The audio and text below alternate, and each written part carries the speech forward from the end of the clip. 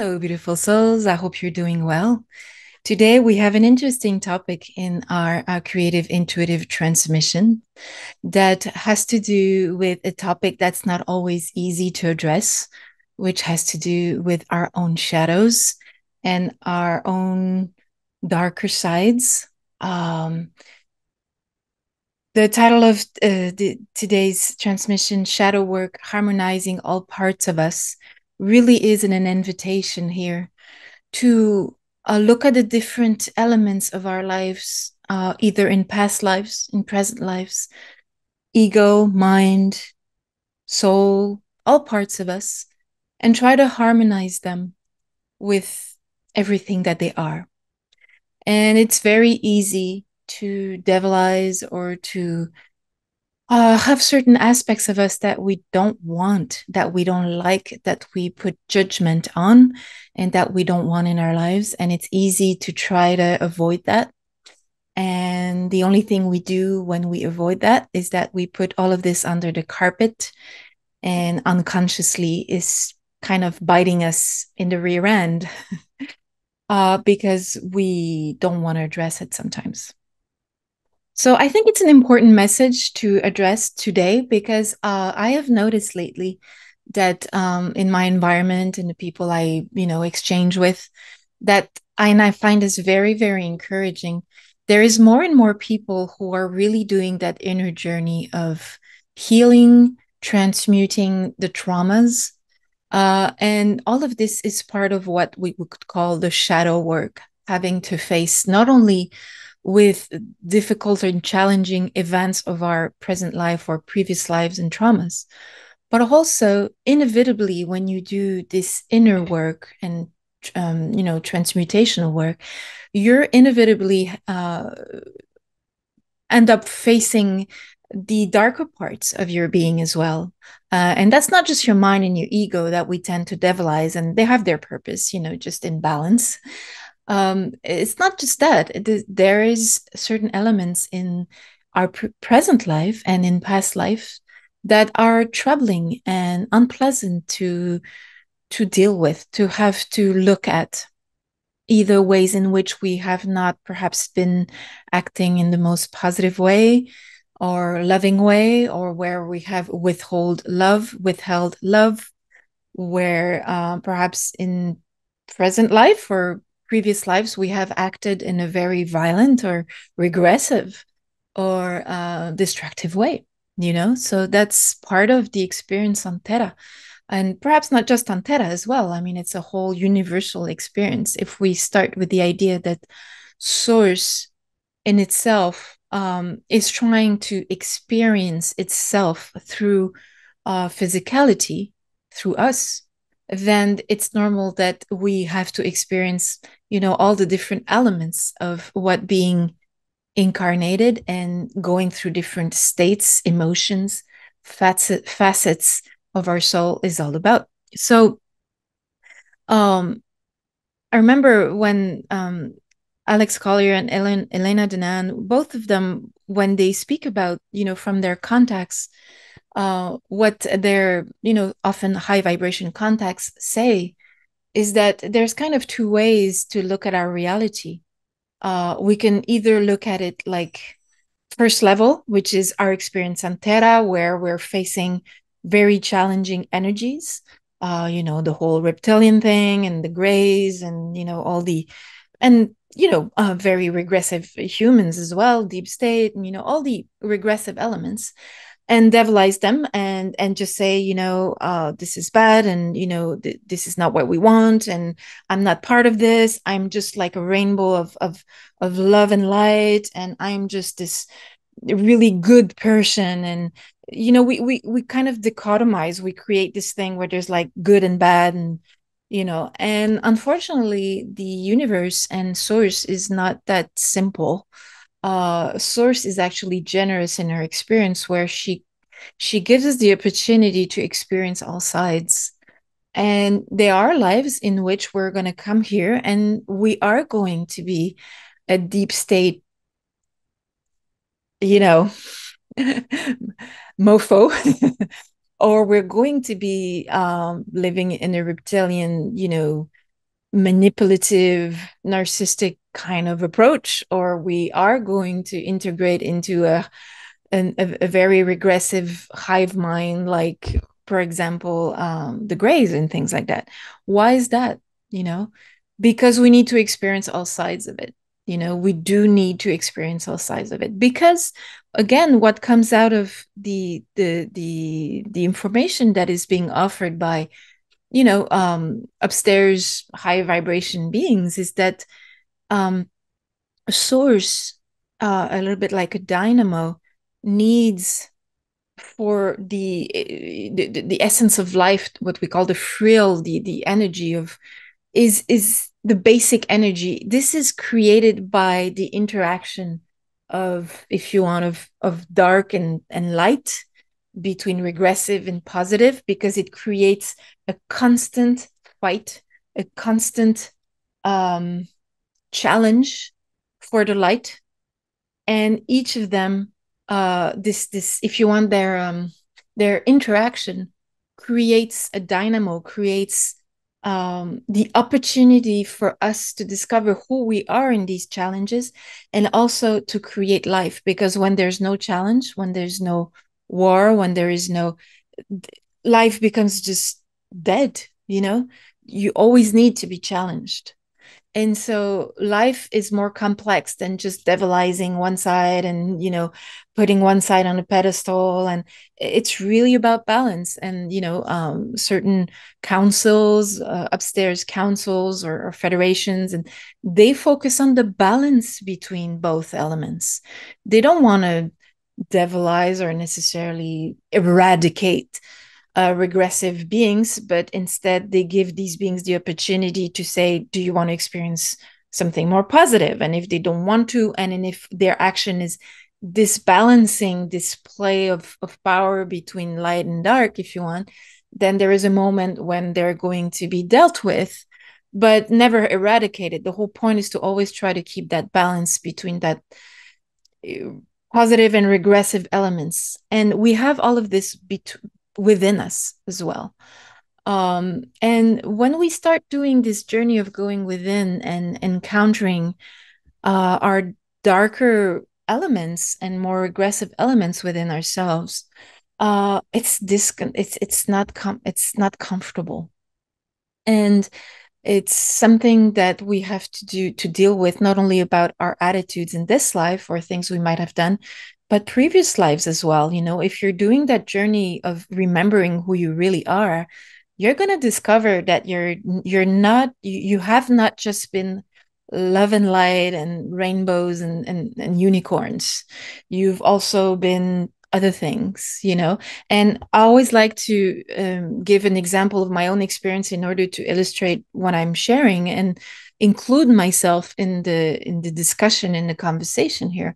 I have mentioned in the previous videos some time ago that as I was remembering my previous lives, I've had to face the fact that I had a life as a female secretary in the Nazi, in high level Nazi party or whatever, institution or organization, which was bad enough.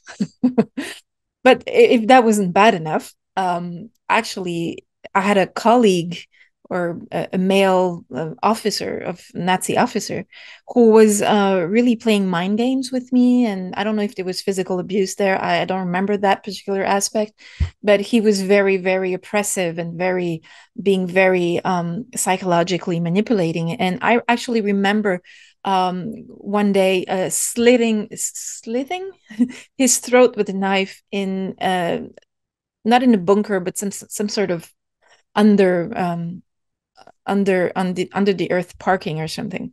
Talk about love and light, and talk about rainbows and unicorns. I mean, I consider myself generally a high vibration, and in general, I try to keep that high vibration. But that's part of my history. And at the same time, I was this horrible Nazi person. I say this in quotes.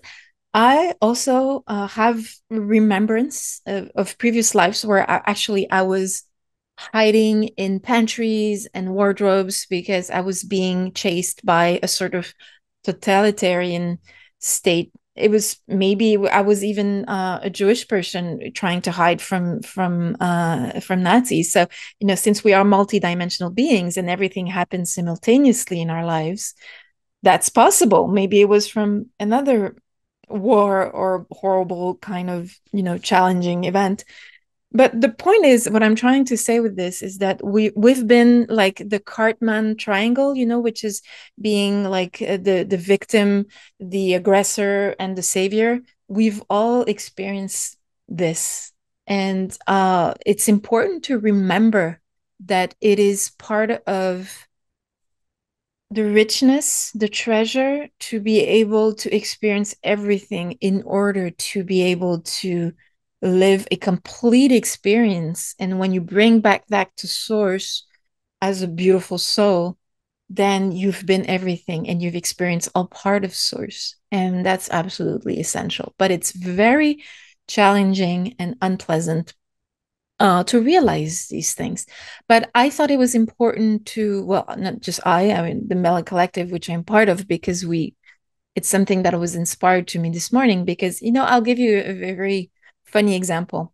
Last night, I was playing with my art material and I had a little accident with some black ink. You see this? I don't know if you see my fingers, but my fingers are really stained with black ink.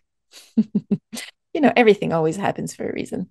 And here I was thinking, oh my God, tomorrow I'm doing my CIT and I'm going to have like these really disgusting, dirty fingers. People are going to think like I'm dirty. I don't wash myself or whatever. And it was stupid. It was just the ego being stupid. And this morning I was watching that stain and I was like, okay, it's still here. What am I going to do with that? And I was doing my meditation. I asked Mella, as always, on Monday mornings, I ask, okay, do you have a message you'd like me to transmit? And it was this whole notion of accepting all parts of herself and the shadow work. And I thought, oh, how interesting that there is this black ink, stain on my fingers that doesn't want to go away. I mean, I tried to, with every possible way to make it go away. It's going to go away with time, but and I was like, why are you desperately trying to get that off of you? Like, what's the shame there? Like, why not accept it and say, okay, this is part of who I am today. Like I have this stain on my finger. And obviously this is just a metaphor because we come with stains. We come with experiences that have been regressive and hard. We have killed people in wars and crimes. But we have also saved and helped and loved. But we're all of this. It's really important that we don't devilize too much, the darker things. And that, please, don't mistake me here. I'm not saying that we should like the deep state and the reptilians and the grays. Absolutely not. This is not what I'm saying. What I'm trying to say is that having these regressive beings in our Terran experience was an opportunity for us to discover our light, So the point is not to devilize them, but instead to focus on the fact that this experience has given us the opportunity to grow and discover the beauty of who we are as well. And maybe it was a sacrifice for them to come here and play that horrible role. I don't know. I'm not living that, but it's most possible. So maybe in a previous life, we've played the role of the mofos and we've helped some societies or some individuals to wake up to their own light. And now it's perhaps our turn. And we're also, even if we consider ourselves more of the light, that doesn't mean that we don't have within ourselves all these elements that sometimes challenge us. We can be judging, we can be aggressive, we can hurt others, we can withhold love. So we're not pure, it's not black and white. It's not that simple. That's a little bit too easy to go into this. So my point is that why not try to focus on our light and discover who we are while integrating this part of shadow that we have within us. That's part of our past experiences, present experiences where we haven't been at our best, And they serve as a reminder of what we don't want anymore. And that in itself is a very precious experience. So, this is kind of the essence of what Mella wished to exemplify today through this example of the stain here. But also, we're going to have a look at the different pieces of music and artwork, which kind of reinforce that kind of inspiring message, which I think is really, really crucial right now for when we think that there's more and more people going the journey within to discover who they are. More and more people are going to experience the very unpleasant um, discovery that they're not just love and light, and there's also parts of themselves which they'll find challenging. And hopefully, this message will guide and accompany us in this acceptance of all the parts of us. So, first of all, the first piece of music, which I find really funny, well, it's not funny, but it's interesting. The first piece of music that was inspired to me today is called Mephisto. Funny, by the group Dead Can Dance. I've talked about Dead Can Dance many times, so I'm not going to go back there again. A group that really integrates music from world music, but also musics from different periods of history. So this piece, Mephisto, obviously the title is very not really nice because Mephisto was a kind of a demon in the German folklore, in the legend of Faust. And so not a very pleasant figure, but a dark one, which is part of the dance between dark and light. And but what's interesting about this piece, it's that it's a musical piece. It's very short, and it's medieval in style, and it's very personally, I find it's a beautiful piece of music. Like it's very short and sweet, but it has this um lovely medieval elements to it. Um, but then you have that title and what it refers to, which is not so again the contrast there between the title, but the music itself is quite lovely. So meaning that perhaps we should take what's positive out of things and not necessarily devilize the darker things, but just take the opportunity from the light that emerges, the beauty that emerges sometimes, and focus on that. Second piece of music is called Harmony in Balance. Again, kind of funny, by Nawang Kechog. Nawang Kechog, I also presented in previous CITs. He was a Buddhist, Tibetan Buddhist monk, and he is a musician, a flutist, beautiful flute music.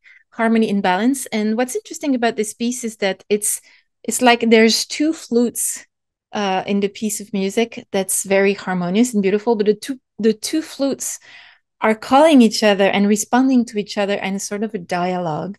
So I thought that was kind of interesting because not only it's about the harmony and balance of those two flutes, but on the second level, it could also refer to this notion of balancing the darker and lighter elements within ourselves and within the universe, that we don't have to focus just on one or the other, or devilize one and just worship the other, but just try to find the balance between both elements within ourselves, because that's the only way we're going to live in a balanced way. And so I thought that was kind of interesting. Then we have our kind of funny, lovely background here. So what does it represent? We have this kind of iguana slash, I don't know, like could it be some sort of dragon reptile type of thing? Interesting. So obviously there's two ways of seeing this. You can see this as just as a beautiful reptile animal. I mean, not all reptiles are bad, as we know, even upstairs, reptiles races, they're not all bad. There is the Draco reptilians, which are very regressive, but there's also beautiful reptilian species out there.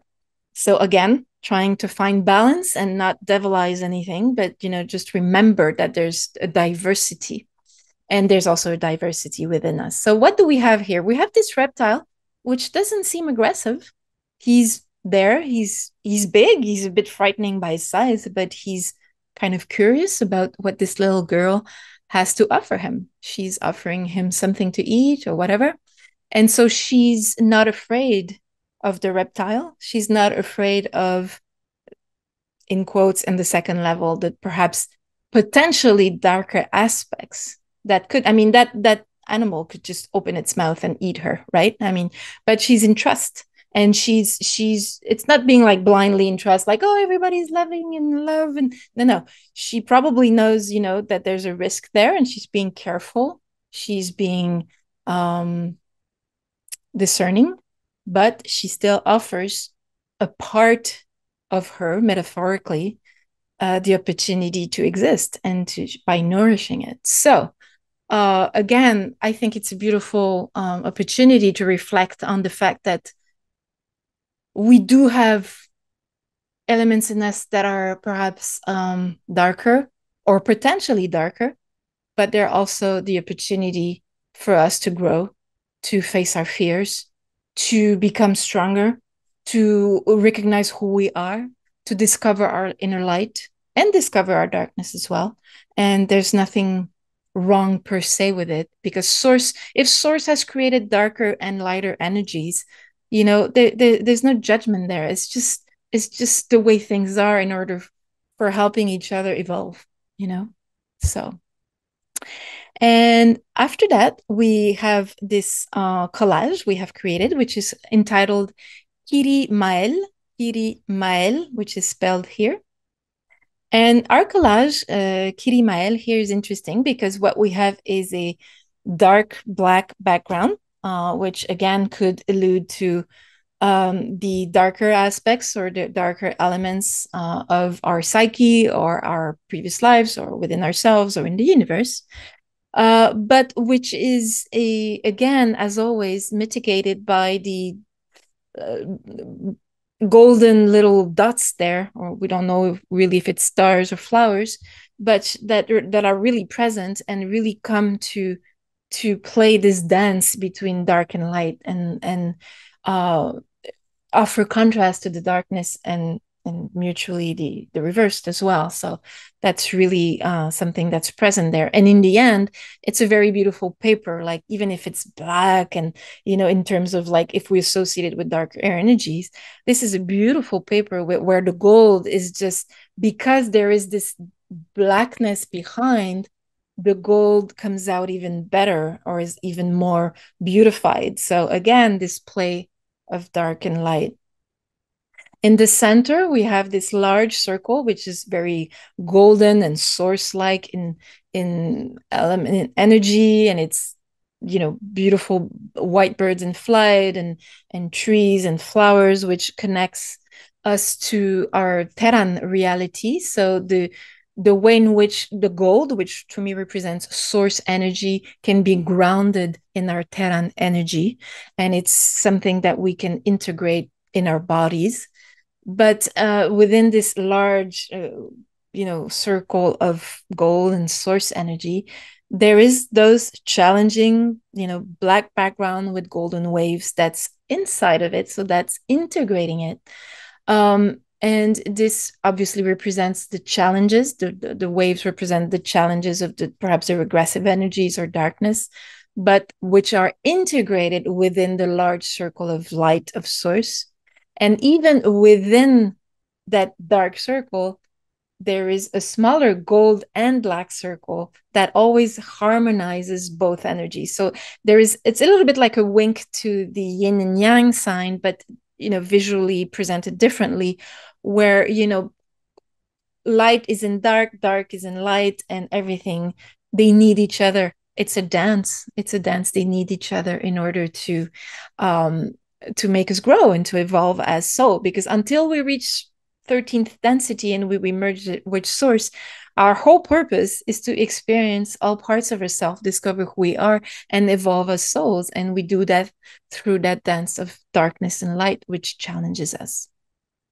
Then we have those circle up and down, which with red, which for me represent the connection to the heart. So the lower one could represent the connection to the real physical heart, but also the upper one to the spiritual heart, if you want, meaning that you keep that balance between the darkness and the light by being connected to your discernment, to your not withholding love, so being in your heart and being able to not devilize anything, but just be discerning and choose to focus where you want to focus your energy on. And then we have those two branches, which in this case are placed in a way that creates a little bit of a dynamo, like a little bit of energy, like if they were turning. And that's interesting because those two branches, if you want, they could obviously, for me, as always, they represent source because they're golden and they have the motif of the flower of life. And this, I find that this those branches placed in that particular position represent for me this dynamo or this dance of the universe where darkness and light keep dancing with each other, and where balances or homeostasis is always trying to find itself, try to find a balance between the darker elements and the lighter elements. And it's just, it's just a continuous dance, and it's very difficult to remain in balance in this, because sometimes we're filled with fear, or we don't want that and we want to put it aside. And it's useful, it plays its role, but we need to integrate it within our lives, and so not to reject anything. So this is the message that was offered today by the Mella Collective, but also through the music and the background and the visual aspect. I know these days are challenging for many people because, like I said, people are a little bit less focused on, super soldiers and med beds. I'm seeing more and more. There's nothing wrong with that. It's perfect. It has its place. But what I'm saying is that people are really starting to focus on the essential right now, which is actually what will change our world. Literally, our 5D reality will happen only if each of us, one by one, we do that inner journey of transmutation, because we can't reach 5 density when we're still devilizing parts of us, and that we're still judging others and not doing that inner journey of healing and transmutation of our traumas. So I see more and more people doing that. So I just want to say that for me, it's very encouraging and very positive to see that more and more people. And sometimes I see that they're challenged. They're challenged, like I've been challenged the last couple of months with my breakdown, but it really brings them as well this treasure of discovering who they are with their light and shadows, and they're integrating this shadow work. And so it's taking away a lot of this ease, the judgments, the ego, and a lot of things are more regressive things are kind of disintegrating, which I think is really, really positive. So it's very encouraging for the future of our Terra, I think. Anyway, that's how I see it. So Kirimaël, as always, is available as an original collage as well as a digital file if on my website abigailrichard.com. And this will be it for today. I wish you a lovely day and a rich inner journey into yourself. And please don't be judging, and don't reject the darker elements of you that you might discover in this journey. Just integrate them. That doesn't mean you have to succumb to them and then just, submit to them. You can just watch them as the observer, look at them and say, oh, okay, I'm that too. If I'm judging someone, usually it's because there's something in them that's part of me that I'm not accepting. So, let's think about that sometimes, because I personally, sometimes when something annoys me in someone or in a situation, usually it's because there's an unresolved thing within me about that. So always an opportunity to grow. All right, dear beautiful souls, I wish you a lovely day. Take immense care of yourself. Bye.